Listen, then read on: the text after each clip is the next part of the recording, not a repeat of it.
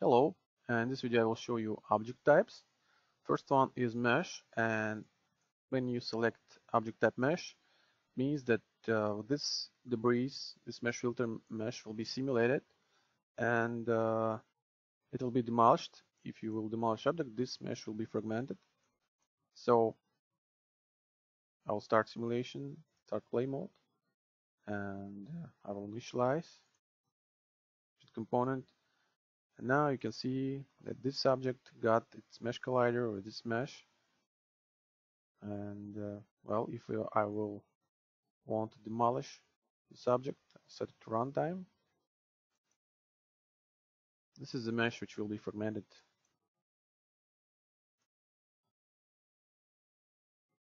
Okay, these fragments which you see here, there also has mesh object type, but they all have this root, one empty root. So there are a lot, about 100 fragments. But in some cases, it's hard to select all these fragments because other objects getting selected. So we need to go to this hierarchy view and then select them here, and then apply rigid component to every fragment.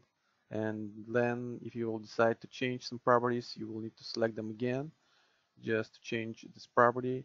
So instead of doing this, you can use this mesh root object type. In this case, you have the same empty root with a bunch of fragments like this. But instead of applying rigid component to every fragment here, as you can see, they don't have rigid component. Instead of this, you apply this one rigid component to this empty root and set here mesh root. And when you start play mode, you'll see that every fragment has the same rigid component. It's exactly the same properties as its root object has. So instead of messing with all the objects under one root, you can just apply one rigid component to the root and then just set up your properties in one rigid component instead of selecting every fragment and then changing properties for all the rigid components. So this mesh root basically the same as mesh, but instead of creating a lot of rigid components, you can create just one, and it will apply that. It will add the same component to all the fragments. Next object type is nested cluster, and cluster means that object will be simulated as one solid object. So let me show you what it has inside. So nested cluster means that it has several kind of nests. So nest basically just an empty object. You can see there's only transform, and every nest has even more nests. So in this case, I divided my the group of my fragments. I divided to two pieces, like this one and this one, and then every nest has another group of other two groups. So this nest divides into this one and this one, and the same for this one and this. So why you should use nests is when you want to demolish your object exactly as you want. So first I will start simulation,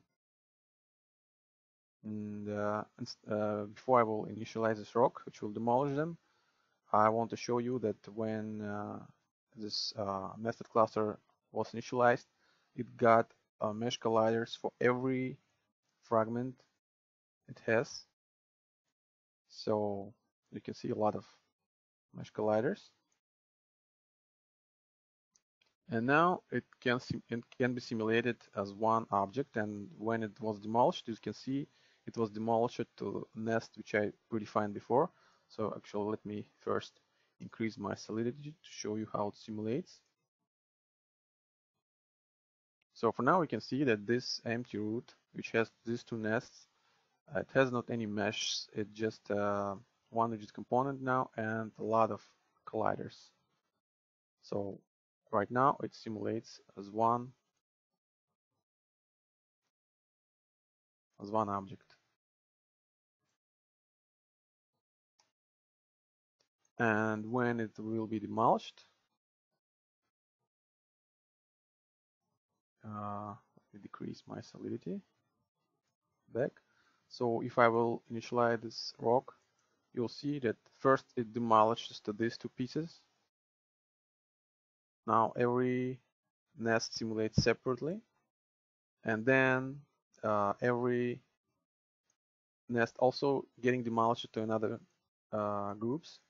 So this is how nested cluster works. You can simulate all your fragments as one solid object, and when you will decide to demolish this object, it will be demolished just as you planned it to be demolished. So in some cases, this might be useful for you. And the last object type is connected cluster object type. And if you will simulate connected cluster, it will simulate just like nested cluster. It also will create a bunch of a bunch of colliders here. And if I will take it and move it here, you can see that it simulates just one solid object again. Difference is that how it will be demolished. Instead of, as I saw before, nested cluster should has these nests here. Connected cluster should have all the fragments as a children. Uh, there should not be any nests or any empty woods here, just one layer of children.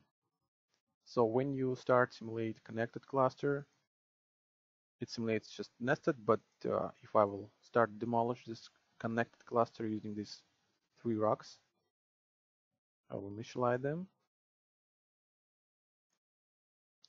So now I will see, I will turn off shaded wireframe. After first collision, you see that the original cluster was demolished, and now we have this one cluster here and bunch of groups of separated mesh objects here. They have this object type mesh, they have their own rigid component, and they will be simulated separately. And this area was released from cluster just because collision happened here. So this is how connected cluster demolishes. They demolish depends on contact point. And now let me simulate further. So now you can see the second rock hit this cluster, and now another group of fragments released. So this area of fragments right now clusterized. As you can see, all fragments still inside this cluster is still connected. So now let's wait for third rock. And again, our original cluster was demolished, and now you can see that we have one cluster here and one cluster here, and all the fragments between these two clusters right now simulate separately. And this is how connected cluster works. Again, it simulates one cluster, but when it sees that there is no any connection between this cluster after demolition, then it creates several clusters, and every cluster starts simulate separately again. You can see that this one is connected cluster, and this one is also connected cluster. With every connected cluster has its own colliders. So now, now you will see that well, every cluster simulates separately and can be demolished further. Maybe if I will just take it. Oh.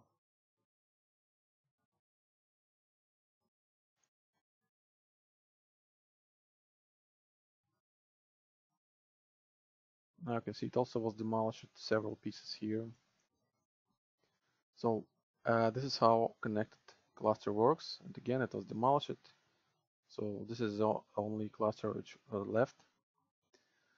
So this is how object types works. There is also skinned mesh object type, but it's under development right now, and sometimes it works buggy. So later I will create special video tutorial about how to demolish skinned mesh objects. For now, that's it. Thank you for watching.